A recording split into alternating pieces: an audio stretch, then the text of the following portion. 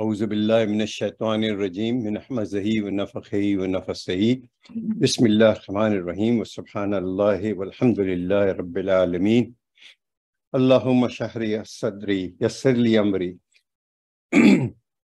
واحلل عقدة من لساني يا رب العالمين.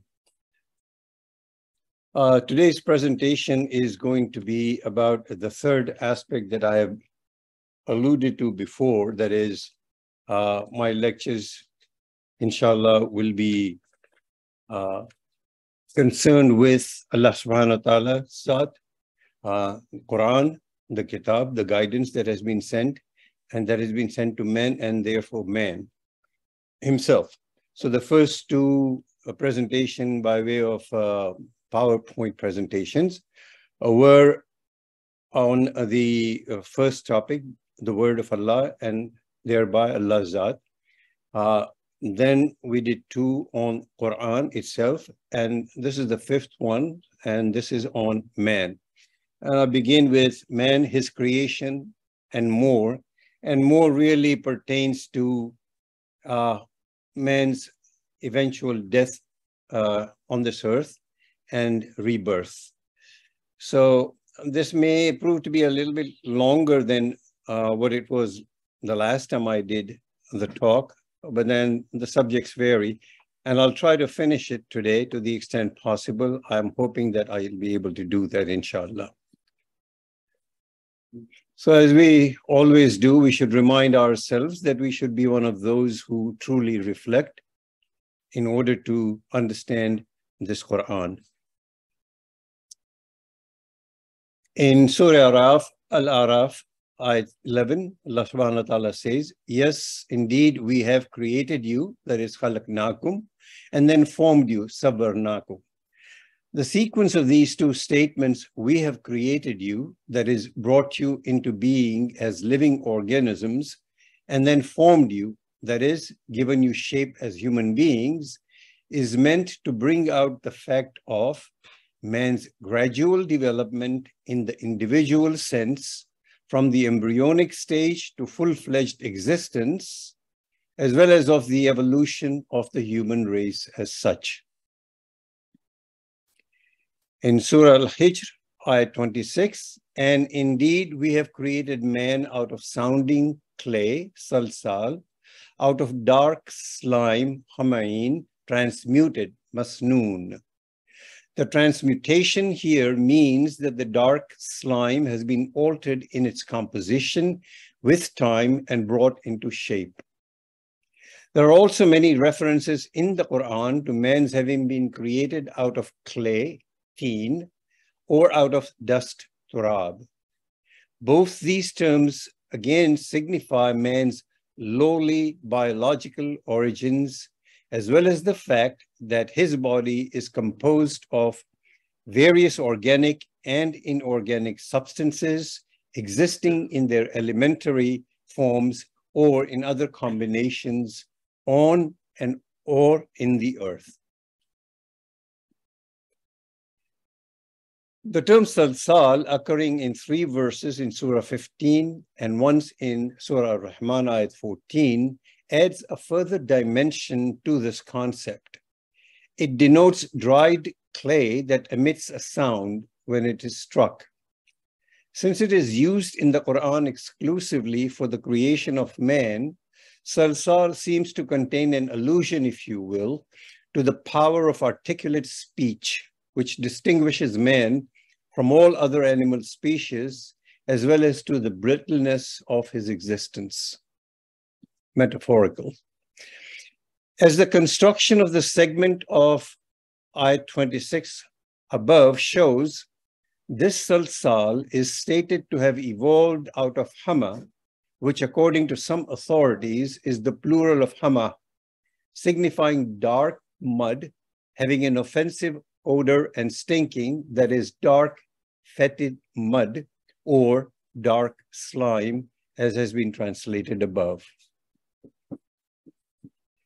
Meanwhile, the participial adjective masnoon, which qualifies this noun hama, denotes, as Ar-Razi puts it, both altered, that is, in its composition, and brought into shape.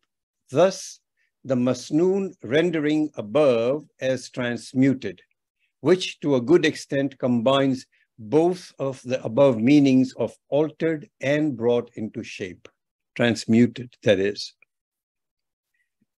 One is here in this small segment, therefore, of 1526, a description of the primeval biological environment out of which the sounding clay, the matrix, as it were, of man's physical body has evolved in accordance with Allah's plan of creation. And that is a profound thing to have occurred in the life of man.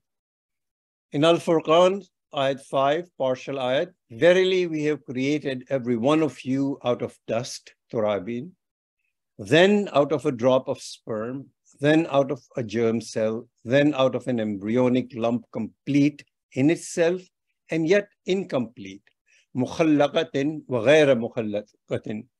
So in this segment of Ayat 5 of Surah 22, created out of dust is meant again to indicate man's lowly biological origin and his affinity with other earthly substances.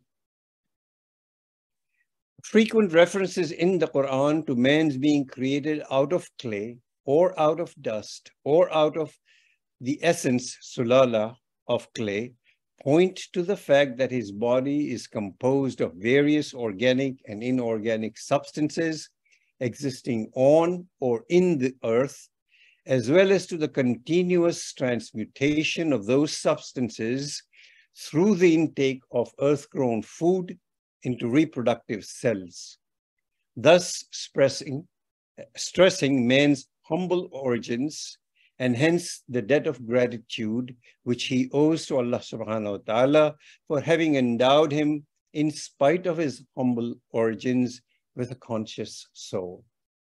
This is the first place where, if you look back as a fully evolved human being, you realize that humility should be your raison d'etre. In other words, humility is where it begins. Humility should sustain with us throughout our life in order for us to be a truly submitting individual to Allah subhanahu wa ta'ala's zat.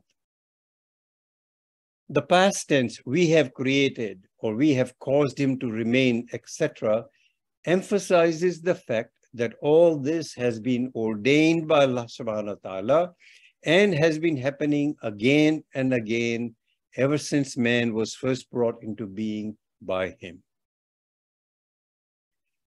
In this segment of this ayat 5 of Surah 22, the phrase rendered complete and yet incomplete, mukhallaqatin wa ghayra mukhallaqatin, and reference is to Baghawi and Tabari, it alludes to the various stages of embryonic development. In addition, Tabari explains the expression ghayr mukallaqa as denoting the stage at which the embryonic lump, mudha, has as yet no individual life, or in his words, when no soul has as yet been breathed into it. La yunfakh fiha ruh.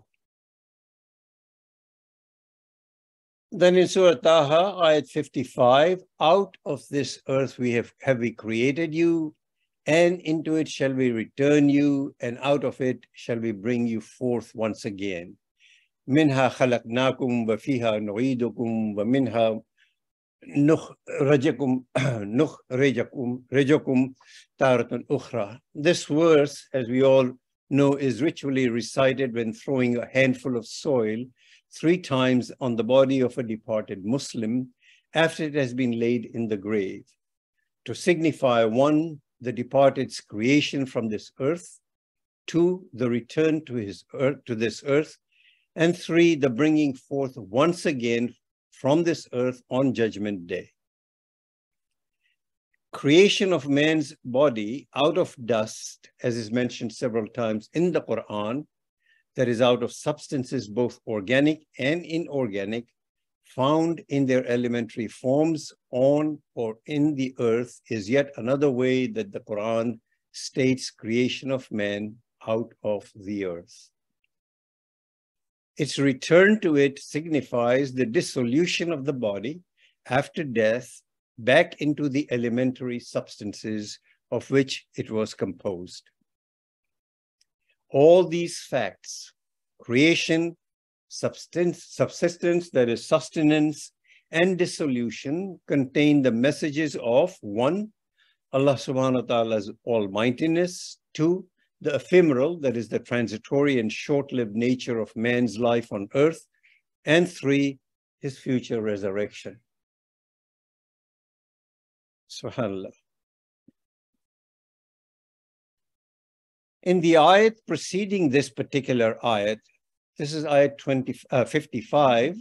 In ayat 54, Allah subhanahu wa ta'ala speaks of the earth made amenable for man's livelihood, and the ayat ends with the exhortation to us that in this there are messages indeed for those who are endowed with reason.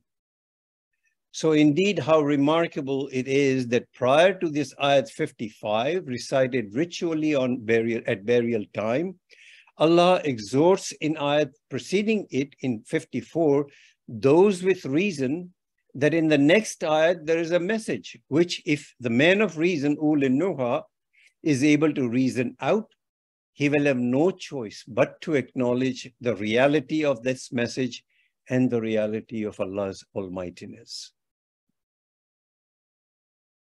And in ayat 3 of Surah Al-Nahl, the Quran brings out this, the inner truth of Allah's creation process. So this particular ayat mentions He, that is Allah subhanahu wa ta'ala, has created the earth, the heavens and the earth in accordance with an inner truth, bil haqq. That is, in accordance with a meaning and a purpose known only to Him. We take this bil haqq and we translate it to truth and inner truth, and more broadly in accordance with a meaning and a purpose that is known only to Allah subhanahu wa ta'ala. This message is returned to in Surah Yunus, ayat 5, thus, none of this has He created without an inner truth. That is, Allah has not created this except then in accordance with the truth. And these three early giants, scholars, Zamakhshari, Baghawi, and Razi, render it thus.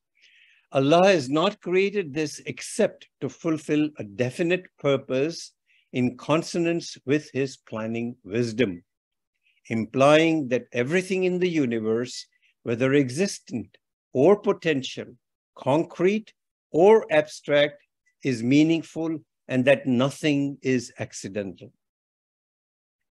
Put another way, the truth underlying Allah subhanahu wa ta'ala's creation, including His creation of man, is fulfillment of a definite purpose in consonance with His planning wisdom.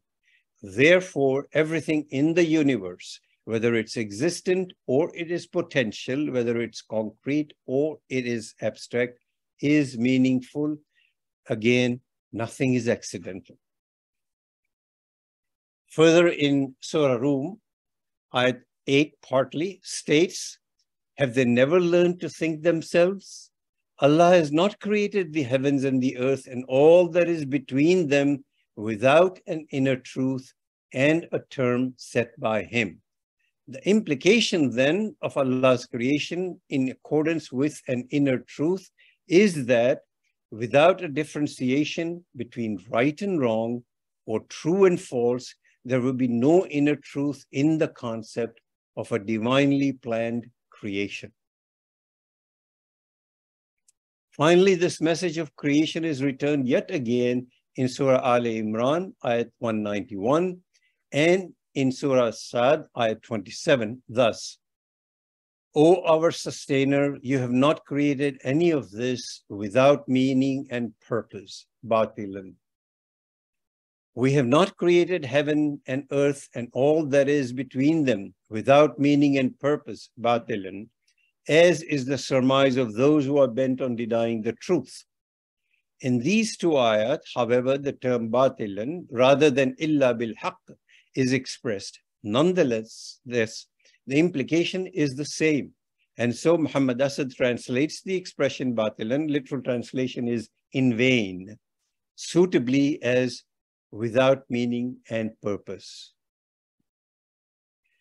I'll now move on to the second subject of this, Allah's creation of all things from water.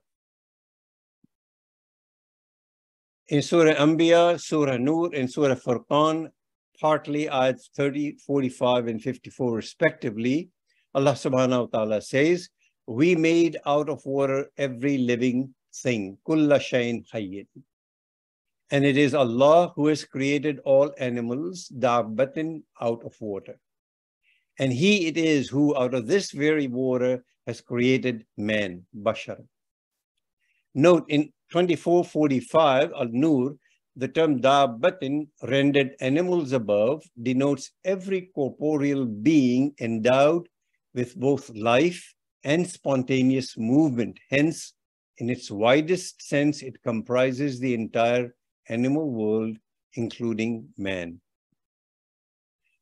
The statement that Allah made out of water every living thing expresses most concisely a truth that is nowadays universally accepted by science. It has threefold meaning. One, water, and specifically the sea, was the environment with which the prototype of all living matter originated.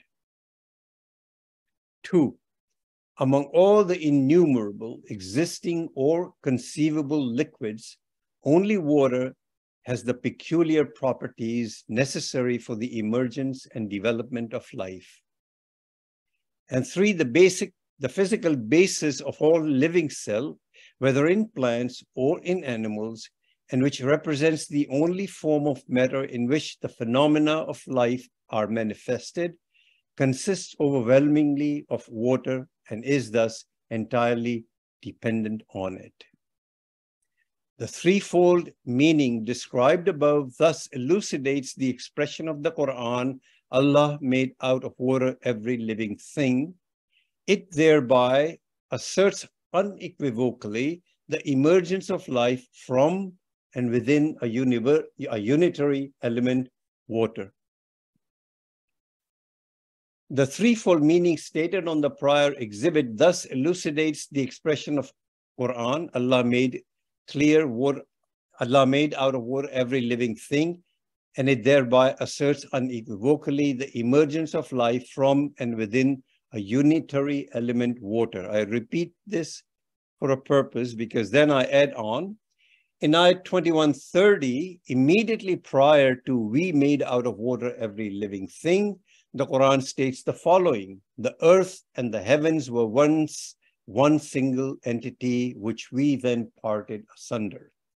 This then alludes to the unitary origin of physical universe. Together, the unitary origin of the physical universe and the emergence of life from and within an equally unitary element, water, points to the existence of a unitary plan underlying all creation, and hence it thereby points to the existence and oneness, that is the unitary essence, as it were, of the Creator, Allah subhanahu wa ta'ala. Before I move on to this last segment, I spoke about the creation out of earth and then the creation out of water. A couple of weeks ago, I had touched upon this in one-on-one conversation with Brother Shahzado, and I asked which came first and what is the order of it. And he right away started speaking about it, and he spoke for about 10 to 15 minutes without referring to any other material because we were just talking one-on-one. And then, of course, there were other people and something happened and we got interrupted and that conversation never went any further. I would really request Brother Shahzado sometime to again retell me and whoever it is with us that ties man created out of water and man created out of earth.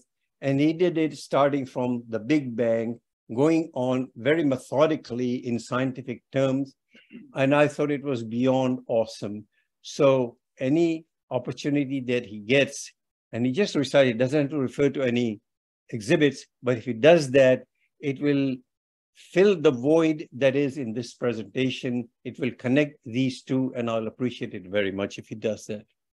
Let me move on then to recurrence of birth, death, and rebirth of Allah subhanahu wa ta'ala's creation. This is exemplified by the expression voiced in several places in the Quran.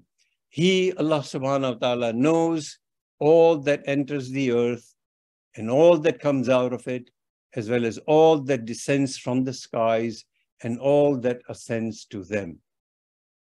This is Surah Saba, ayat 2. This ayat, wherein the word ma, that is man, all that, ma, that is all that, appears 4 times. As you can see on the exhibit, I have underlined and highlighted it. It comprises things physical as well as spiritual. So for example, waters appearing underground and reappearing, the metamorphosis of seed into plant and of decaying plant into oil and coal, traces of all artifacts and entire civilizations buried in the earth and then reappearing within the sites and the consciousness of later generations of humankind. The transformation of dead bodies of animal and men into elements of nourishment for new life. The ascent of earthly vapors towards the skies and their descent as rain, snow, or hail.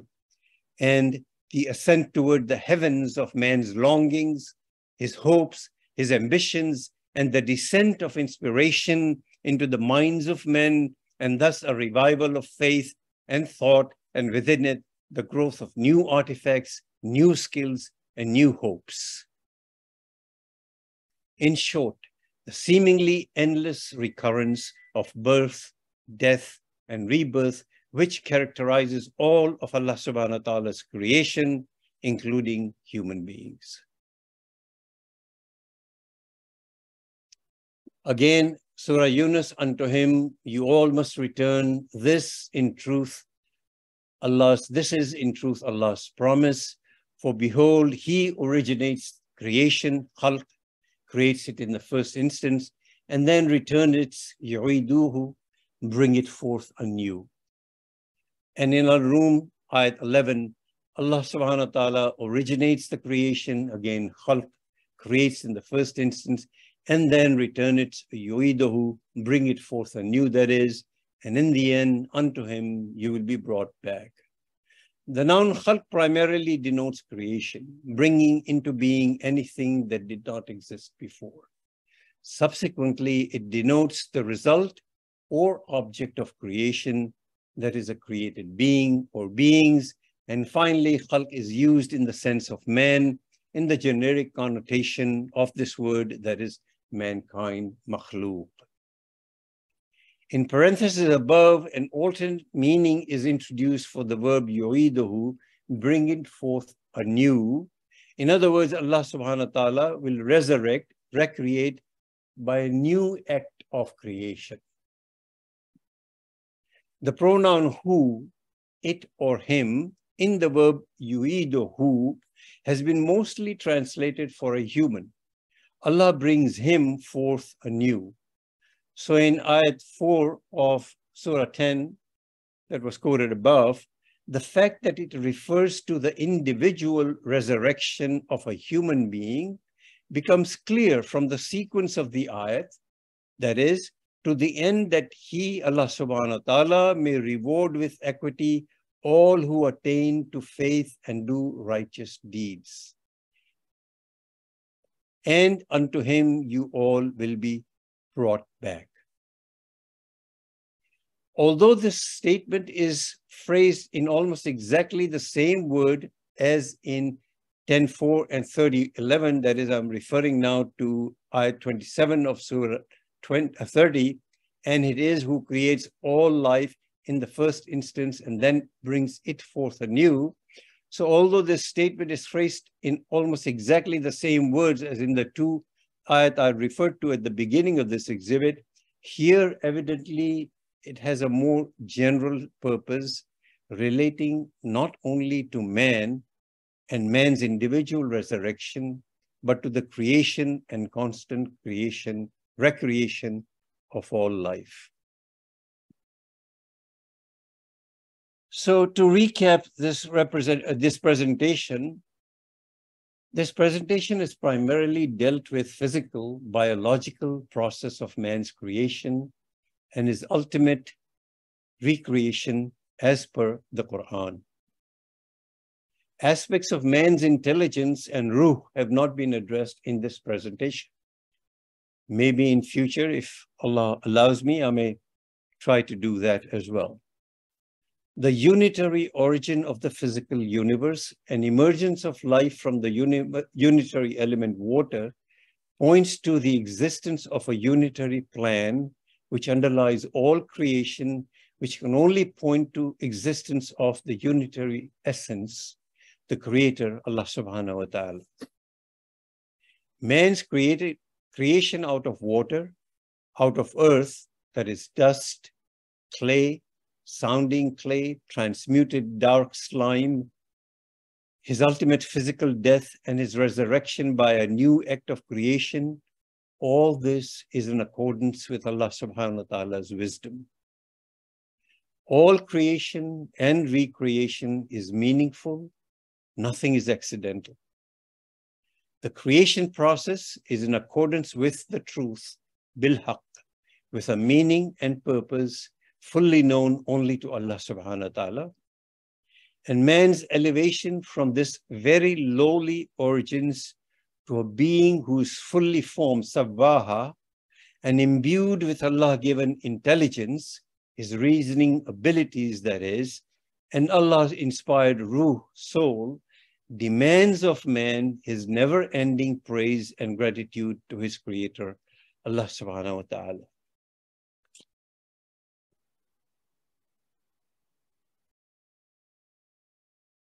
O Allah, spread your mercy upon this gathering, shower us with your blessings, increase our knowledge, grant us your forgiveness, and reward us by the company of his prophets, your prophets in the highest place in heaven, al-Firdaus al-A'la. Ya Allah, purify our hearts, strengthen our faith, increase our knowledge, and make us benefit from that which you have taught us. Ya Allah, provide remedy to us and our friends and relatives who are sick. Grant them permanent cure that leaves no illness. O Allah, forgive our parents and all our friends and relatives who have passed away. Grant them your mercy, make their grave a garden from heaven, and grant them al-Firdaus al-A'la. Ya Allah, accept our repentance, wash away our sins, respond to our supplication, establish our evidence, and guide our hearts. Ya Allah, we seek from you all the good, whether we know it or we don't, and we seek your refuge from all the evil, whether we know it or we don't. O Allah, grant us the power and ability that we may be grateful for your favors which you have bestowed upon us and upon our parents, and that we may do righteous deeds that are pleasing to you, and guide our children, protect them, and make them righteous. Truly, we have turned to you in repentance, and truly we are Muslims. O Allah, we seek refuge in you from incapacity, from laziness, from fear, from greed, from poverty, and from the torment of the grave. Ya Allah, we ask with every name you have elected for yourself that none of us leave this gathering, except with our pains relieved, our worries removed, our debts paid, our weaknesses concealed, our sins forgiven, and our needs fulfilled. Subhanallah wa bihamdi. عدد خلقه ورضا نفسه وعزت عرشه وامداد. اللهم صل على وسلم وبارك على سيدنا محمد وعلى آله وأصحابه أجمعين. والعصر إن الإنسان لفي خسر إلا الذين آمنوا وعملوا الصالحات وتواصوا بالحق وتواصوا بالصبر. السلام عليكم ورحمة الله وبركاته.